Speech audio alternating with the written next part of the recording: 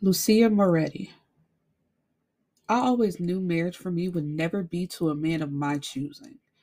As a young girl, I was all too aware of the power I wielded in a world where men were supposed to be the superior gender. To the underworld, I was just a mafia princess. To my family, I was an equal. To my soon to be husband, well, that was yet to be determined. But I pray Enzo Bianchi was ready for me because I was damn sure prepared for him. Enzo Bianchi. The life I had seen for myself was no longer an option. My entire world had been turned upside down by the very people who were supposed to be family. Us Bianchi men were starting anew, forging alliances with criminal organizations who understood our plight. The plan had been simple, cut and dry. That was until Lucia Moretti showed up with a plan of her own, one I couldn't say no to. Now everything was at stake, including my heart. Note, Sinful Vow is one book of the Mafia Misfits, but can be read as a standalone. Trigger warning. This story includes depictions of violence and talk of sex trafficking off page, and it may be sensitive for some viewers and listeners. So please, if this is a sensitive topic for you, I'll see you next week. Peace and blessings.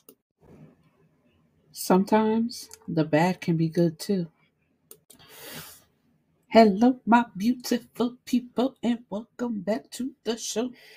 I'm your host, Erica the Bibliophile, and today our book is Sinful Vow by Asia Monique. This was a really good read. I think I did a trigger warning in the beginning, but I'm gonna do it again. This is a dark romance with mafia talk, violence, and mentioning of sex trafficking, but there's no description in the actual book. So let's get started. We have a meeting of five families going on in the beginning, and the purpose of the meeting is actually for one. Who was it? Moretti? No, or Bianchi. But no, it was Angelo Bianchi. I don't know how to say it. But he's offering marriage to Moretti from his son for his daughter. And so they agree because that's something that goes on in the mafia to strengthen the families, bring them together, business opportunities, whatever. So they agree. And then we are introduced to Lucia, who is a assassin, and she's actually on a job. And as soon as she completes the job and breaks down, she's in her car driving to her next location. She puts in a call to let them know that the job is complete, and they let her know, you're needed at this location. That location is her parents' house. So she know that comes from her dad. So she gets there, and when she gets there, her dad looks to be in a meeting because it's her dad. She has a twin brother and three other men who happen to be Angelo and his two sons. So she's like, what am I doing here? And basically she has to play the meek role, even though she's anything but, because in the mafia world, the men are the superior gender and women are to be seen, not heard. So, the only thing her dad says is that you're needed. So she knows exactly what that means. That means that it's time for her to be married off to somebody. And she always knew this day would come, they always told her about it. So that's not a surprise to her. So she looks at the two sons and is like, which one? But neither one of them speak, but she's drawn to Enzo. So they have a conversation, and then Enzo asks everybody to leave the room, so they can have a conversation with each other. Um, because she asked her dad, like, did you tell him?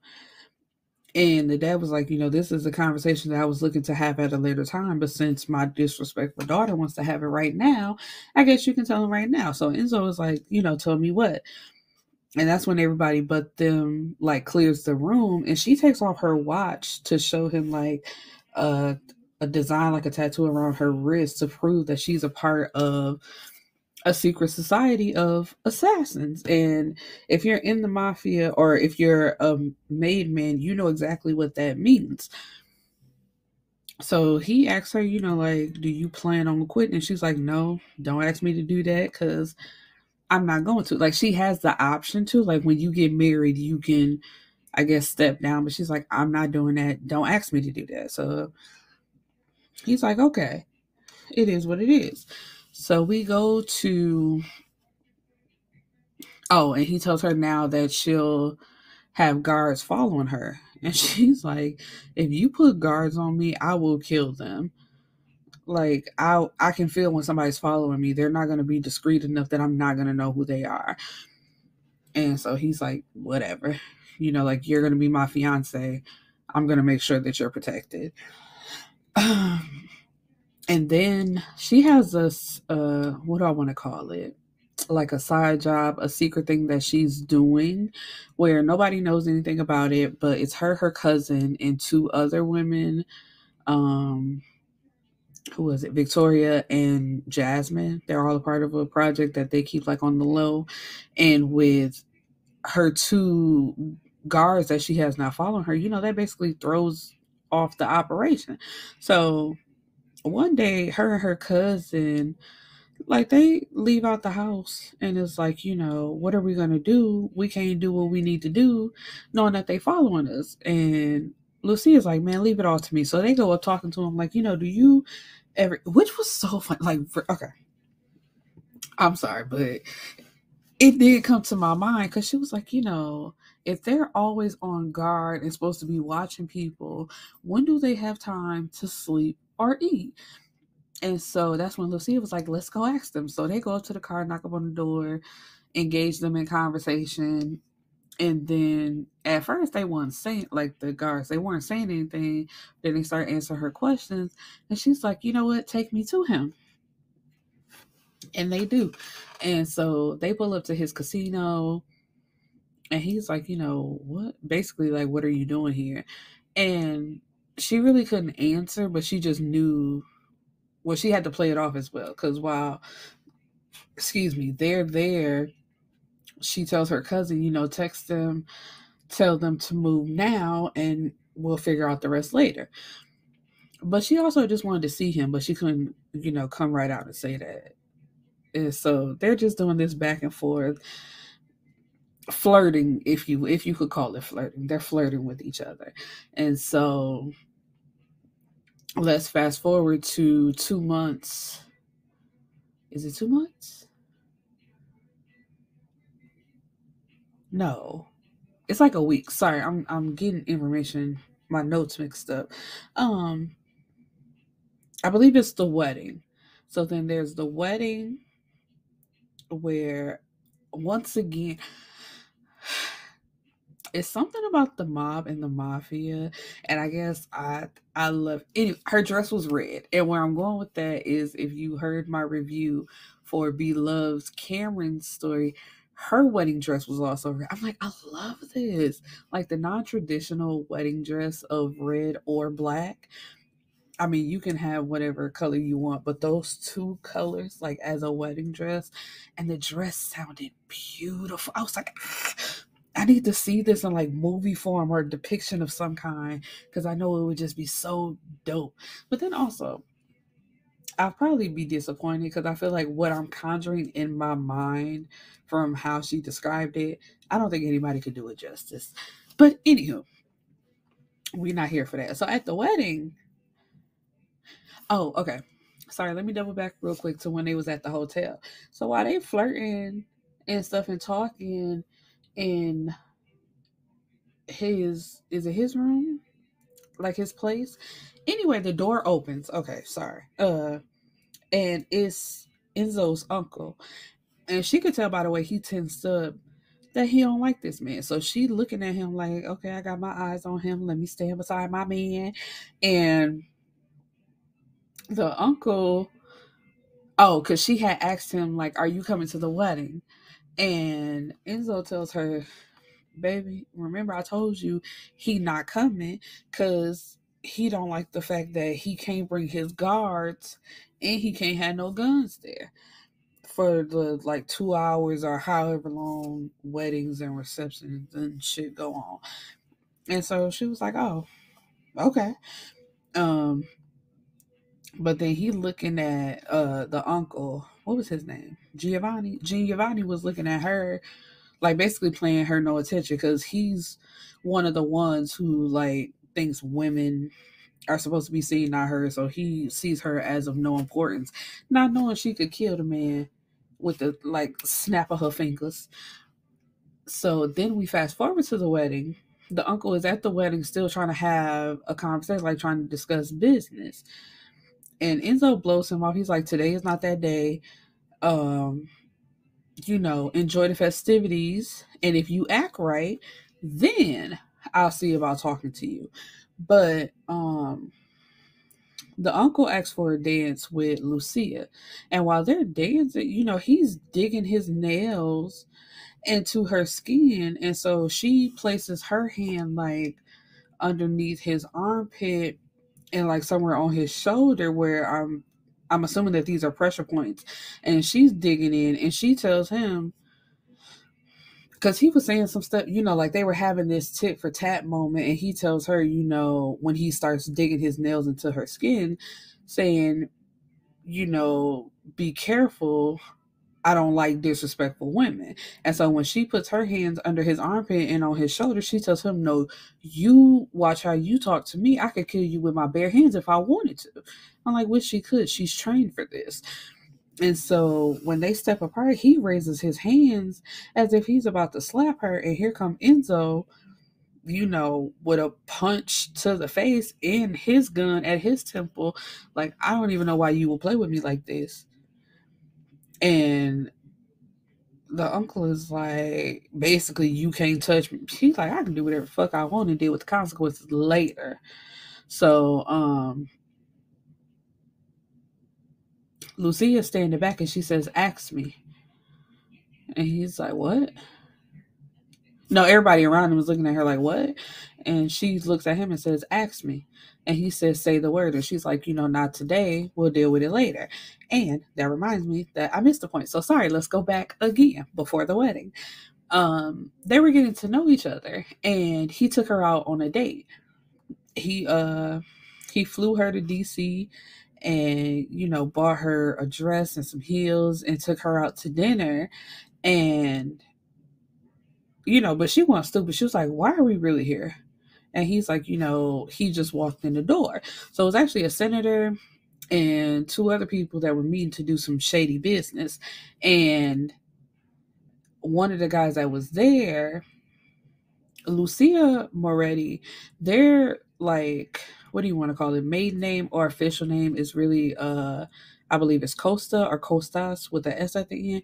But that family don't claim them, like they're half black and half Italian.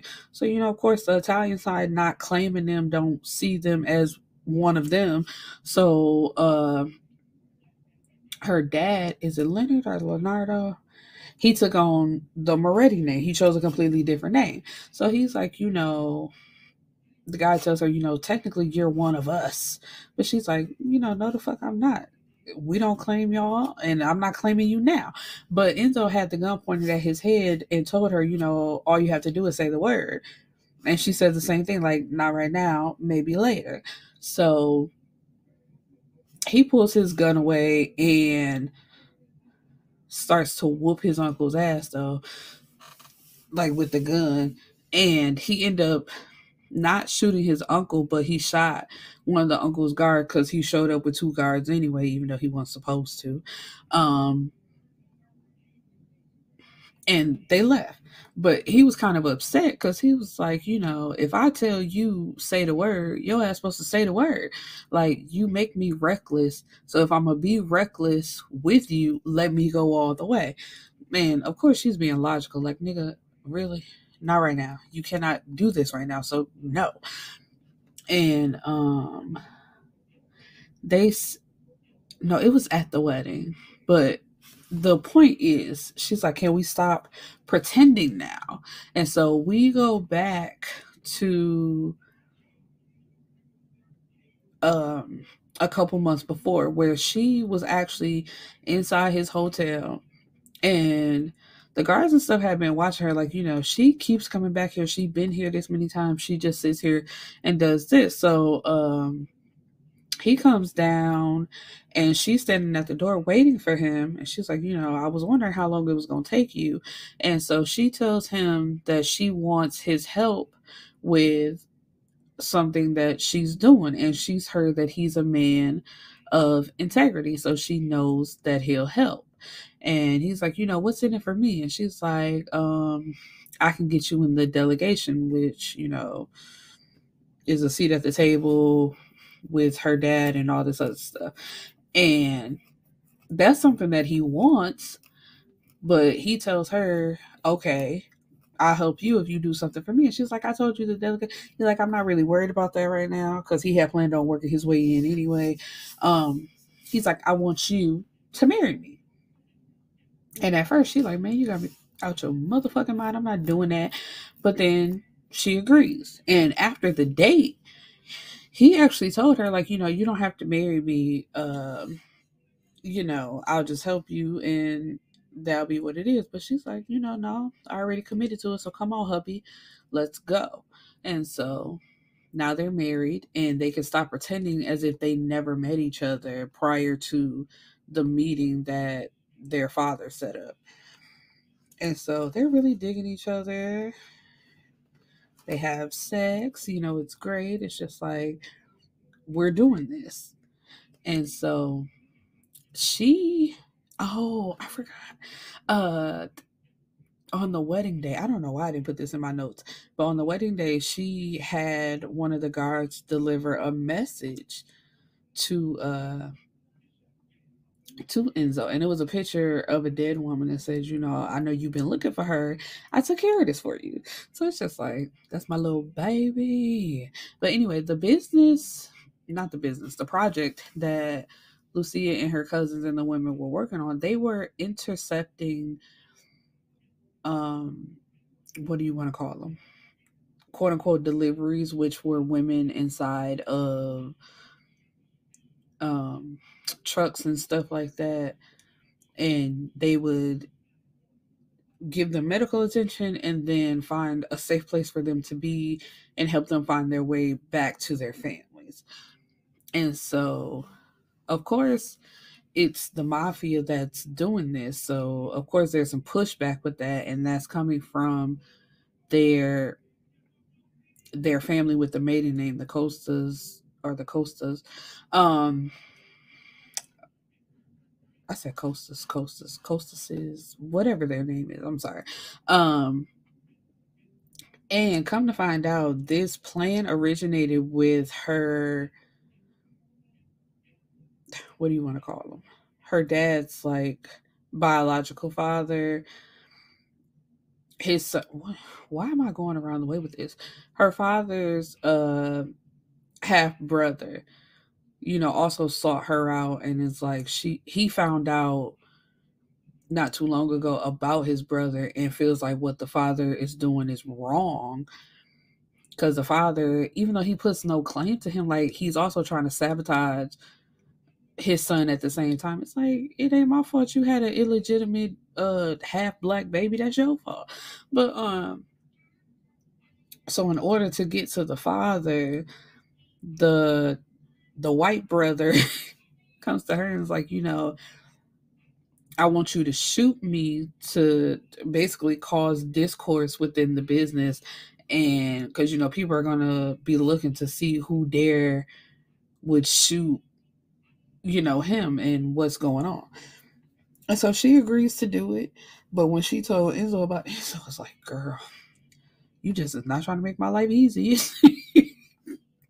And